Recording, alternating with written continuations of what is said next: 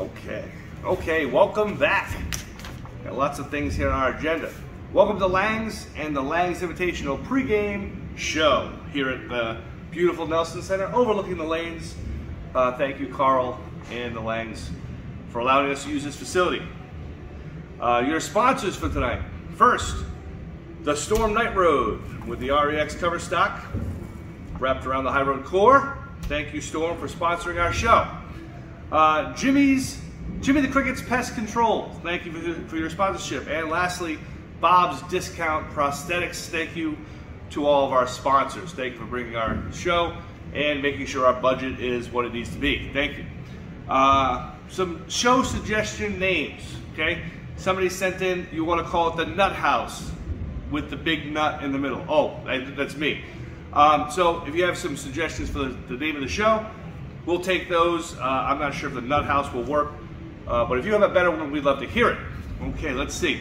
First, our recaps of week 3. In our feature match last week, the Pink Fluffy Unicorns, or the Pink Fluffies, I like to call them, smacked the cheek clappers around a little bit last week. 32-20, 29-12, the total pins. The Pink Fluffies destroyed the cheek clappers. They did give them one charity thank you for showing up game, so the match was 3-1. That moves the Pink Fluffies to 9-3, I believe, on the year, and the cheek clappers go down in the feature match. Chris Gerard, 770 on his match. Chris Gerard now averages 252 after 9 games. Good for him, and he and the Pink Fluffies are off again. They are actually in our feature match again this week. We Them Boys, okay? That's the team from Langs. I think they're cheating in some way. I'm not sure. We have to have an investigation potentially. We Them Boys smoked Fill in the Frames this week in week 3, 3-1. They are now 11-1 on the year, and they are in first place. They did lose their first game of the year to Marty and company in game 3 as well. Maybe that was also a charity gift or whatever. But the We Them Boys smoked Marty Jones's team pretty hard. Led by Quidaris Rembert, who shot 751. He's averaging a gazillion as well. Not a surprise there. Q obviously having a good start to the year. There are 3 teams tied at 10-2 currently. Those are your second place teams tied for second place. First, Enjoying the Ride. That's Jimmy Savasta there at the anchor spot, averaging 243 after 9 games. Obviously a very good bowler, one of the best around, so no surprise in that case. We Got You Babe, another great name. Good for you guys. That's a great one. Chris Solom is leading that team. He's now at 234 after 9 games, so Chris bowling pretty well, off to a great start. And also at 10-2, Opportunity Brand. That's Tim Healy and Ted Francois and company.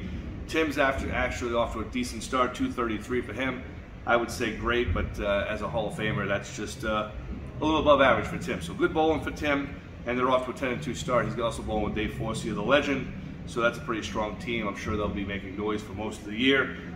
So those are your 3 teams at 10-2 in second place. Okay, our stars of the week this week, recapping week 3. Our stars of the week led off by none other than Billy Tessier, William Tessier, however we want to call him. 820, 300 this week. The big man, averaging 247 currently. No slouch there. Good bowling by him. Probably going to have a big year. Last year missed out on the high average. Looks like he's on a mission this year, so 247 after 9, not bad. 820, 300 this week, so watch out for that guy. Also having a big week, Brian Ayala, 795. Brian's obviously a very good bowler. Big week for him, 795, helping him off to a good start. Chris Gerard, 770 this week. Chris Gerard has been 750 pretty much every week. He is averaging 252 currently. Obviously, that is leading the league among guys with 9 games. I think one guy might be a little higher, but doesn't have 9 games in. So we're going to call Chris Gerard your leader in average through 9 games. Our next segment, kind of a new one. I asked a few people for some nickname suggestions for guys in the league. This is something that some leagues do. I kind of think it's funny. So I asked a few guys, and the suggestions I got were pretty poor. You need to come up with some new good stuff. This is what I got so far. Pep Puckett, somebody called him the Silver Snake Strike Maker. I'm not sure about that, except for the silver part.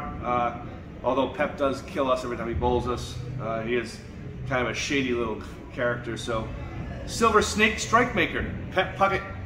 Greg G Money, Greg G Money, G Money, pretty good one. I like that one. And also Paul the Wanker Stepney. Obviously, his team is the Wankers. I believe he was the one that started that whole wanker business. So Paul the Wanker Stepney. Those are your nicknames. Currently, for suggestions, we are taking all that you got, and the crazier the better. And this is YouTube, so we can say shit and fuck, so that's okay. So if you got some good ones, please submit them, and we would love to use them. Okay, our feature match for tonight. This is a big one. Once again, the Pink Fluffy Unicorns at 9-3. They're led by Chris Gerard and his league-leading 252 average. They are taking on 15 and 16. They're taking on Enjoying the Ride. That's Jimmy Savasta and his dad, Charlie Savasta, who is back to bowling after a little bit of an absence. They're off to a great start. They're 10-2. Jimmy Savasta is averaging 240 something. So it'll be a Gerard versus Savasta match. If you're close to that lane, you'll get a chance to see a show.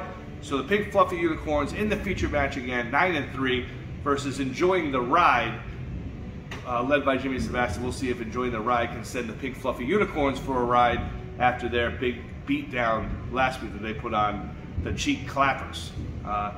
Tune into our show every week. We'll be here on Wednesdays or Tuesdays. I'm not sure which day it'll be. We're going to start live streaming it at some point if we can, if YouTube will let us. I'm going to remind you that our sponsors of the day or the week, The Night Road, brought to you by Storm. I believe that releases on the 23rd. Come see us at the pro shop, and I will get you a new Night Road. Also, our other sponsors for this evening, Jimmy the Cricket Pest Control and Bob's Discount Prosthetics. If you're interested in a prosthetic, you need something for an arm or a leg, maybe you're a little rev challenged, you need a prosthetic arm, Bob's Discount Prosthetics will hook you up. And if you have some bug problems, call Jimmy the Cricket and he'll take care of that. You also could call the Spider. The Spider is back in town. I don't know where the Spider is. He might be out there. But those you don't know, Dave Fuller, I call him the Spider. The Spider's back in town, so maybe if you have a bug problem, you can get Dave the Spider Fuller on your case there. Any questions, suggestions, hate mail, anything else you want to send to us, you know where I am here on Wednesday. Come see us. Submissions via Facebook. I don't do Twitter, so yeah, actually we do Twitter. So Facebook, Twitter, in person here. Bring it down, write it on a napkin, give us what you got, and we'll take it. We are looking for some people to come and host the show with in future weeks. I think Carl DeRosa is going to come on the show. Maybe next week we'll try to get Carl on. But if you have suggestions or hate mail, or if you just want to make fun of me, feel free. We'll post this on the Wednesday Invitational League site as well as all the Rip in the Rack sites. Until next week, good bowling.